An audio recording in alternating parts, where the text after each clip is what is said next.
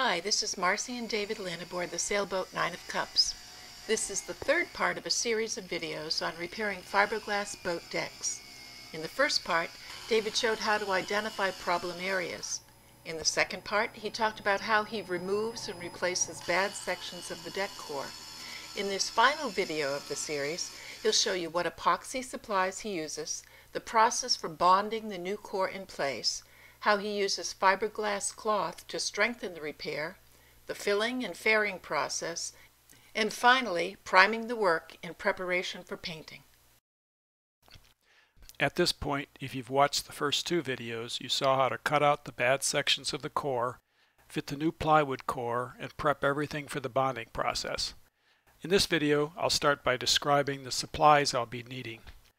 I like West System epoxy. I've used a lot of other epoxies over the years, and while some were just as good as West System, a lot weren't. And I always know that with West System products I can trust the results. And I'm not being paid to say this is just my own opinion. I also like the measured pump system, which makes mixing the right ratios quick and easy. The biggest downside is that the West System products are usually the highest priced options, but in my opinion, the reliability and ease of use makes up for the added cost. I use the 105 resin. I use a lot of epoxy in different boat projects, so I usually buy it in the Group B size, which makes about a gallon of epoxy. As you can see, I fitted the pump onto the can. It's hot out, probably in the mid-90s, so I'm using the 206 slow hardener. It's actually hot enough out that it might be better to use the 209 extra slow hardener, but the 206 will be stored and mixed inside where it's air conditioned, and I'm hoping that that will buy me enough time with the 206 hardener. We'll see. The epoxy needs to be thickened. Despite what the container says, this is actually 403 filler, which I like for bonding and laminating. I buy the 403 in large quantities and then decant it into this container, which makes it less messy when scooping out small quantities. The 410 filler makes a nice fairing compound. It spreads and fills well and is easy to sand. I use a lot of disposable gloves, wax paper to keep things separated that I don't want to bond together, and craft or popsicle sticks to mix the epoxy. To reinforce the repair, I use fiberglass cloth and tape. This is 6-ounce fiberglass tape, and I have it in both 3-inch wide and 4-inch wide rolls. I will also use fiberglass cloth. This is 6-ounce cloth, and it comes in a 60-inch width. I'll also be going through a lot of chip brushes. These are 2-inch chip brushes, and they're pretty cheap. I buy them in bulk, about 50 at a time. The epoxy drains out of the pump after it's been sitting a while, and before mixing a new batch, it's important to first prime the pumps. I use a disposable cup and prime each pump until the epoxy flows smoothly. This epoxy has to be discarded. When mixing, I alternately pump once from each can. For me, this is a better method than pumping an entire batch of resin followed by the entire batch of hardener. There were a few times when I became distracted and then lost count of the number of strokes of one or the other and ruining the batch. If I always pump one squirt from each, I find it less likely to make a mistake. Once in the plastic cup, I mix it up well. Since epoxy kicks more slowly in a large container, I pour the mixture into a flatter, wider container for mixing the thickener and then dispensing. The plan is to bond the new core to the bottom and the old core. Then I'll bond the top section of fiberglass back in place. This needs to be done with several small batches of epoxy over the course of a few hours. As I'm working with one batch of epoxy, Marcy will mix the next small batch.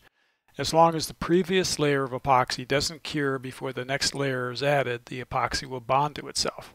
If it was a cooler day, I might have time to wait between layers, but in this heat we'll need to be as efficient as possible. To make sure I get the best possible bond, I start by painting the cavity and the bottom of the new core with a coat of unthickened epoxy. The unthickened epoxy will soak into the fiberglass and the core, making a better bond with the thickened epoxy.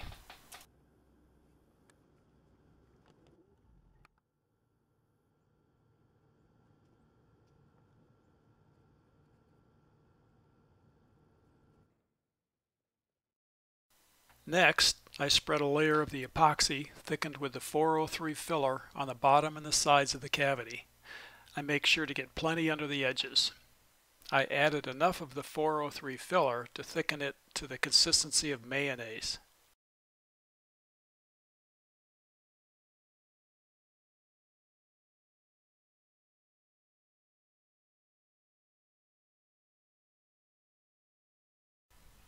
Placing the core pieces is the next step. We got a little rushed here and weren't able to show the part where the new core was put in place, but the process is the same as when I dry fitted the core in the previous video. I make sure the gaps are all filled with epoxy, then I paint the top of the new core as well as all the old core with unthickened epoxy.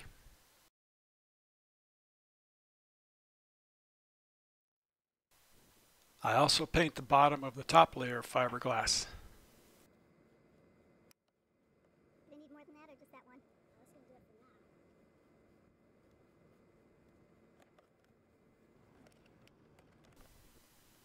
Now I'll spread a layer of thickened epoxy over all the new core and any gaps in the old core.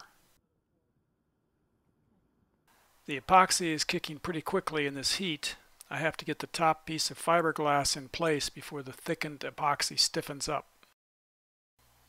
The top layer is now on, and I'm adding weight to press it down into place. This didn't exactly work out like I planned. I wasn't fast enough, so the thickened epoxy set up too fast. The result was the fiberglass didn't bond flush with the surrounding deck. In retrospect, it would have been better to use the 209 extra slow hardener in this heat. This is 2 days later, and as you can see, it's starting out quite foggy. I had to pull the fiberglass back off, then let the epoxy cure overnight. The next morning I sanded the filled core and top section of fiberglass until they were smooth, then bonded it all in place once again. This time around I used wooden strips screwed to the deck to hold the fiberglass in place.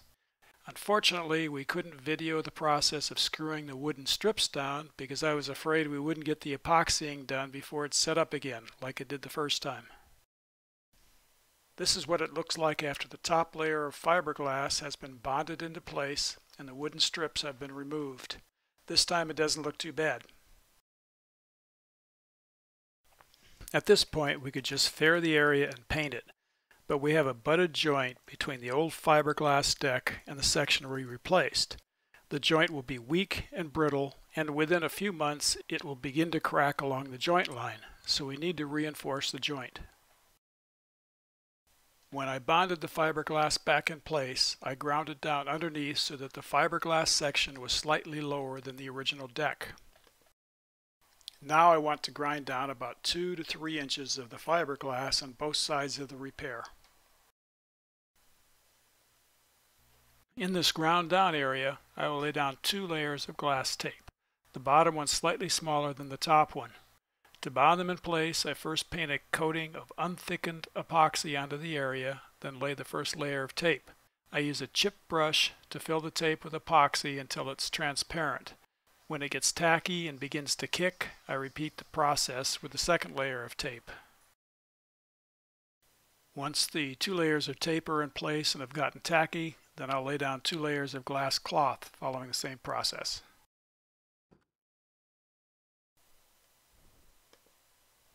The process goes much smoother if all the tape and cloth pieces are cut to size and fitted before making the epoxy. Here I'm laying the second layer of tape.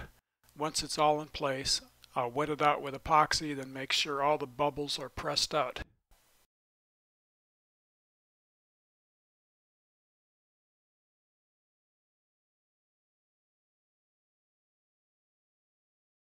This is the second layer of cloth. I'm wetting it out with a chip brush.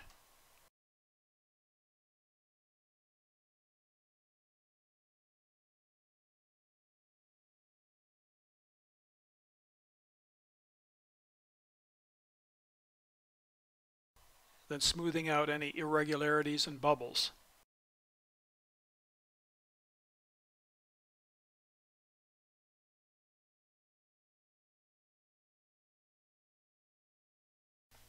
The next step is to apply 2 layers of fairing compound. Marcy is mixing small batches of epoxy with 410 fairing filler mixed in. For fairing, I like it the consistency of peanut butter. I use a spatula to apply it. I put on enough of the fairing compound so that the entire repair is higher than the deck around it.